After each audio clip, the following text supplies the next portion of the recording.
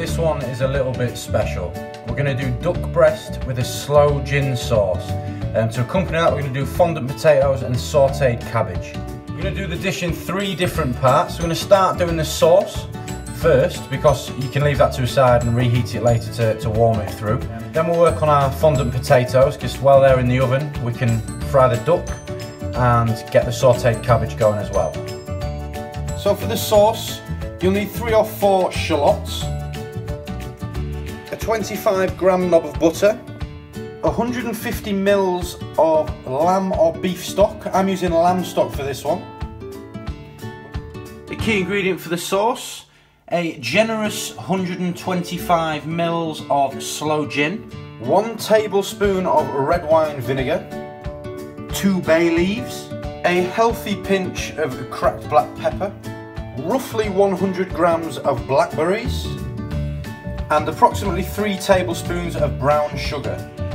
Okay, so first things first, I've just got the lamb stock on the hob here. You just want to bring that to the boil nice and slowly. While that's happening, we're going to chop and peel our shallots just the same way as you would an onion.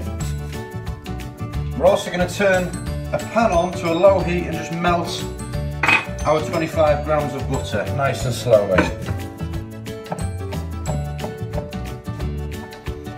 Okay, now that butter's melted, I'm just going to add these shallots to the pan. Okay, so with our lamb stock that we have here, I'm going to add straight in our Sloe Gin. I'm going to bring that back to the boil. I'm just going to leave that bubbling away for a couple of minutes. You can smell it already, it's great. While this stock and the Sloe Gin mix is bubbling away lovely for a few minutes, that's just burning off the alcohol from that sauce. Our onions are reducing down nicely here. So I'm just going to add our red wine vinegar, my bay leaves, and our black pepper. So this mix we've got going here has had about 10 minutes up to now. The only ingredients left to add to it are our blackberries and our onions that have been reducing down nicely. And turn the heat down. So this sauce now, the aim with that is just to leave it. You want it to reduce by roughly a third. Should probably take you about 15 to 20 minutes. So our sauce has got about another 15 minutes to go, so we're just going to leave that and move on to stage 2 now while that's bubbling away. Our fondant spuds. Alright, so at this point we're going to turn our oven on to preheat it for the fondant potatoes to 200 degrees. For the fondant potatoes you're going to need, again, 125 mils of chicken stock this time.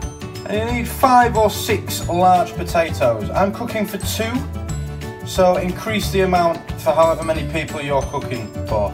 I usually go by the rule of 2 potatoes per person, 25 grams of butter, and a few cloves of garlic. There's no need to peel them, I'm going to show you what we're going to do with those shortly. And a few sprigs of fresh thyme. So the trick to making fondant potatoes for me is the shape. So I'm not going to peel it as you normally would peel a potato. I'm literally going to slice the ends off. You do get a bit of wastage unfortunately, but it makes them look a little bit better. What you're aiming for is like a barrel shape.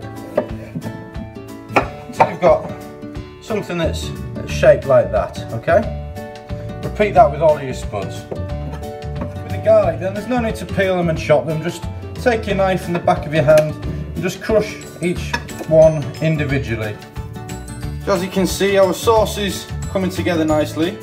Every time you give it a little stir, just try and mash up some of these blackberries a little bit. After about 10 minutes worth of cooking, you'll notice the sauce starts to thicken up a little bit. That's when we're going to add our brown sugar. Pour that straight in there and give it a mix up. It's quite important that for our fondant potatoes you use a pan or a roasting dish that can go on the hob and also in the oven. I'm going to melt our butter in our roasting pan on a high heat, and I'm going to add our potatoes in standing up on end.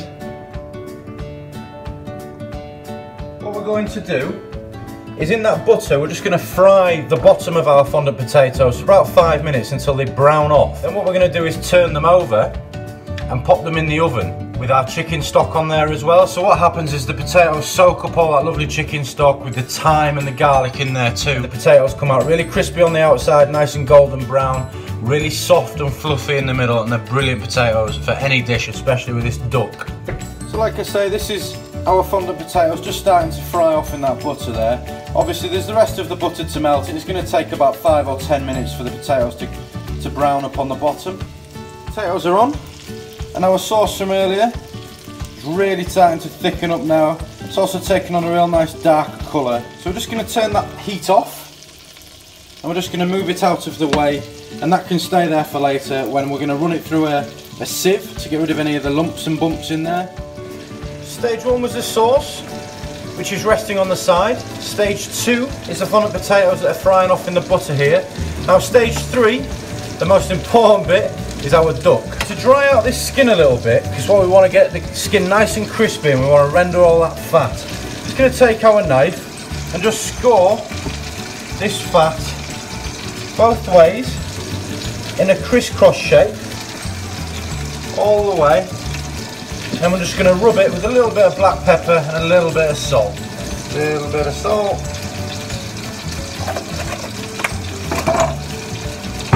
And just get it all rubbed into that lovely skin there. Okay, so our fondant potatoes look like they're done. Yeah, you see you've got this lovely golden brown colour on one side, it's still nice and raw on the other. So if you take the time to turn every one of them upside down, so the golden brown bit's facing upwards, and then we're going to add our chicken stock, add our sprigs of thyme, and add our garlic cloves in there, and then pop that in the oven. That's going to want a good half an hour in there on about 200 degrees. So now our fondant potatoes are in the oven, it means we've got about half an hour to play with. So that sauce we took off earlier, we're going to take a sieve and a bowl, and you're just going to strain our mixture through the sieve. So the sauteed cabbage, one of the most easy but most rewarding things you could ever use on a roast dinner or anything like that. It's great accompaniment for duck as well, so that's what we're going to use today. So for the sauteed cabbage accompaniment, you'll just need some thinly chopped white cabbage, a 25-gram knob of butter, and a generous amount of salt and pepper. So the cabbage goes in a pan with some melted butter, salt and pepper, that's it. Just saute it, toss it around in the pan a little bit, and then set it to a side and leave it for now. I'm using a wok because it's got deeper sides on it, so it's easy to keep the cabbage in when we're tossing it around. I'm just melting down our butter in there, and all I'm going to do, whack our salt and pepper in, whack our cabbage in, just give it all a good stir around. Our fondant potatoes have been in the oven for about 15 minutes, and you'll see everything starting to come together nicely here. So our sauce is at the side resting as well. That's just on the lowest heat possible, just to keep it nice and warm. Our sauteed cabbage has just gone on. We've got 15 minutes left, and that's the amount of time we need for our duck. So really important, your pan needs to be really hot for this. Little bit olive oil in your pan. With the duck, you don't want to be prodding around with it again. It's nicely seasoned, skin side down. Just leave it for about 8 to 10 minutes. What that's going to do is it's just going to render down that fat underneath the skin and help the skin to go really crispy as well. Duck's had about 8 minutes, just coming up on that now. 25 grams of butter straight in. So now we've turned the duck breasts over. You see the skin's lovely and crispy on the top, and what you want to do is just baste that duck with the melted butter. I'll show you what it looks like. It's so appetising. It looks and smells fantastic. Next thing, heat off. So now that duck's off the heat, it's just going to sit in that hot oil and the butter for about 5 minutes, and that's just going to finish off the cooking nicely. So my personal favourite moment, other than the eating of the actual dish of course, the carving of the meat. Just going to take our tongs and take one of our duck breasts. Make sure your knife is sharp. slice straight through that duck breast. Let me tell you, this is absolutely perfect.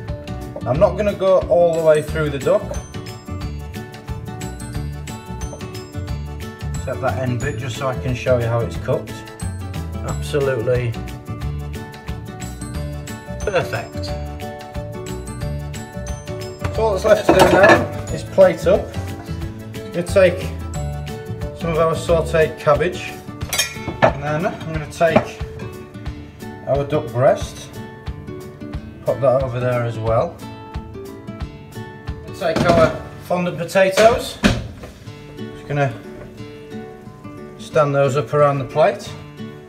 We've got our fondant potatoes and our duck on there, our sauteed cabbage, and pop a little bit of this Sloe Gin sauce over the top. Lovely.